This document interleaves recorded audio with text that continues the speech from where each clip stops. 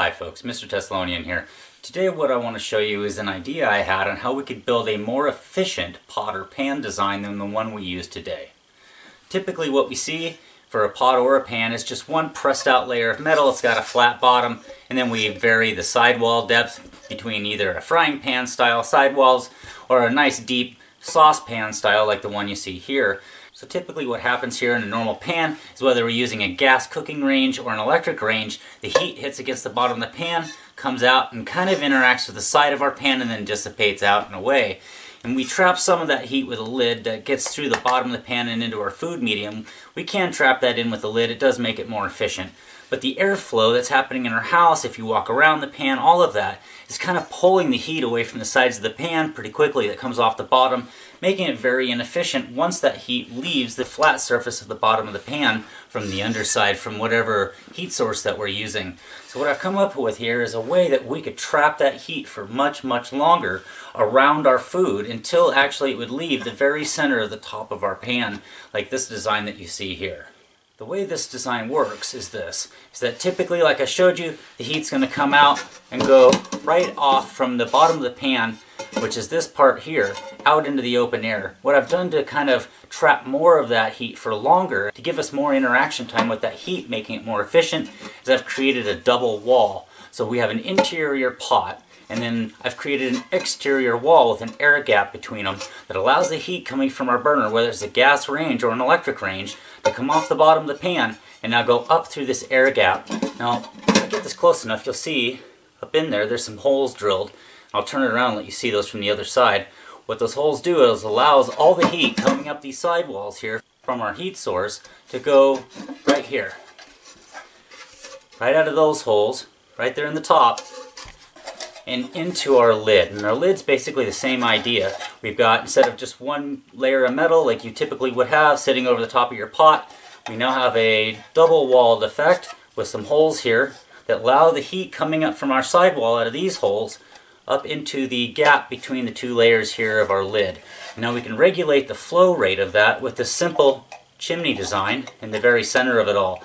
So if I have the burner on really, really low and I want to trap all that heat that's now going up around my sidewalls into my lid and out the center here, I can trap it, slow it down, get the best effect out of it as I can when it's on low. Now if I got the burner on high, I want to increase the flow rate of that heat around all of my food, kind of like a reactor. I can open up the chimney and let that flow kind of happen at a really quick rate. It'll draw in air from the outside, mix with that heat as well, and help cook our food a lot more efficiently and a lot faster. And we're going to go ahead and push that to the side now. What I've been able to do here is design more of a universal way to get the same effect that we got out of that pot. Alright, so real quickly here I'm going to open this back up, and you can see how the lid works there. As I open it up, you can see how it extends out to the height of the pan that's inside of there. If I grab this just right, hold this up here, you can see the little gap. If I can get the light area there, you can see the gap coming around the edge of the pan. And if you got the pan kind of centered inside of that gap, should be all the way around it. If I get my fingers out of there.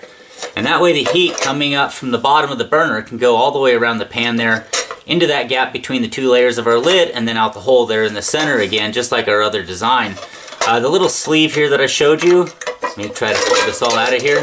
The little sleeve just makes sure that we have a nice sealed area. Otherwise we're going to have these two openings, either above and below the handle here, if the handle's at the top or the bottom. If it's in the middle like this one here, you're going to have a hole at the top and the bottom.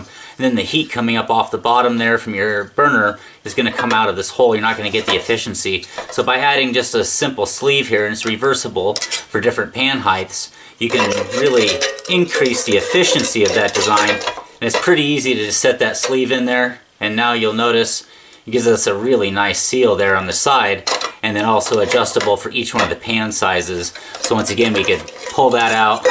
I could change over to this much smaller saucepan here by flipping it upside down. We can set that down inside of there. And then once again, we can just set our lid on there. And we now have, get that kind of down in there, we now have a nice sealed pan oven for our smaller saucepan there. Here I have a new design specifically engineered for gas burners. This won't work quite as well for an electric range like the design we had here on this one, which is just the flat bottom pan. This would be more universal for both gas and electric, whereas the bottom of this one, which is coil. If I can get that at the right angle, you'll notice there's a spiraling coil there.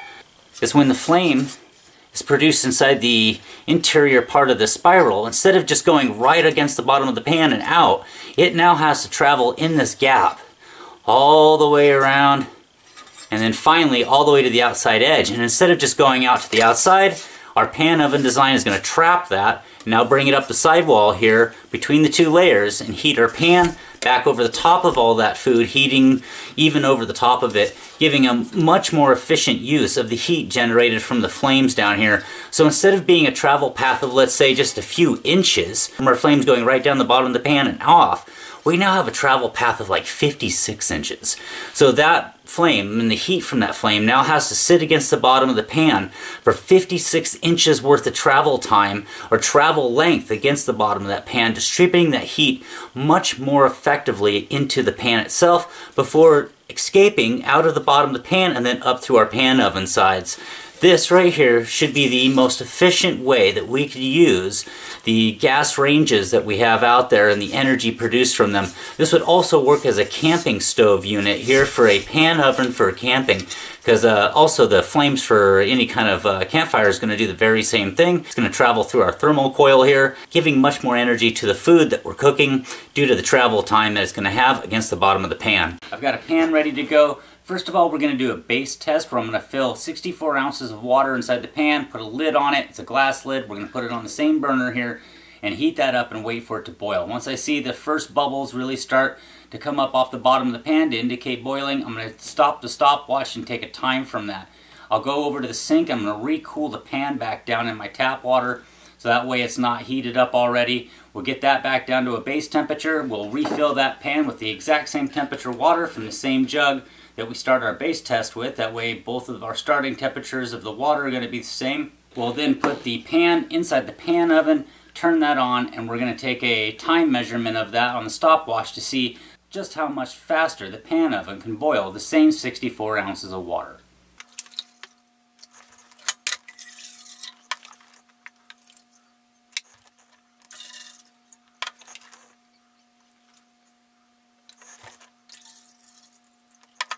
So I've got all the water in it. One of the things that's changed here is I said 64 ounces of water because I was kind of guessing. I haven't pre-measured any of this.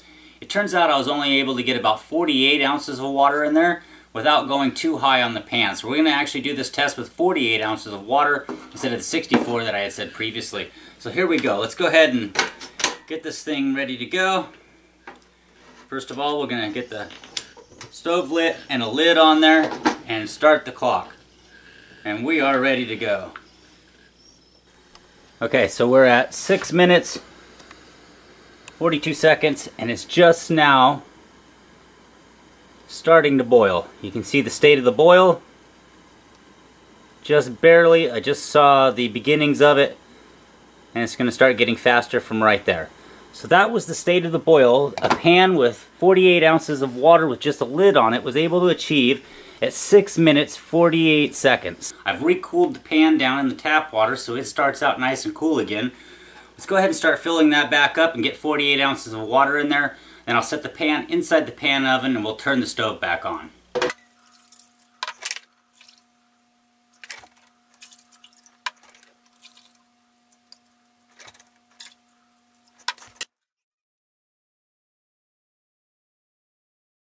Our pan oven's ready.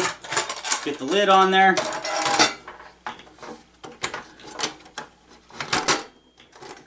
There it is. So our base test took 6 minutes and 48 seconds. I highly doubt we'll need anywhere near that time with the pan oven. So what I'm thinking here is we're going to take a peek inside of it at about 5 minutes just to see what state of boil it's at, if it's boiling. And then again I'm going to look at 6 minutes. So we're going to give it about 2 minutes before the base test and then 1 minute before the base test, just to see if it's going. I'm hoping that by the 1 minute mark that we're already well past the boil that we are at with the base test. So I've moved the camera a little closer. We're coming up on 5 minutes, 4:52, 53. I want to go ahead and test this out right at the 5 minutes because I'm already hearing activity in there. Alright, right at 5 minutes. Oh, look at that. Look at that. We're already boiling. And that's a much more vigorous boil than what we had at 6 minutes 48 seconds with a pan with just a standard lid on it. I'm kind of curious on when we actually started boiling. It sounded like it was around 4 minutes and 38 seconds, 39 seconds, somewhere in there I could hear activity. Quite a nice gain in efficiency compared to just our standard pan with the lid.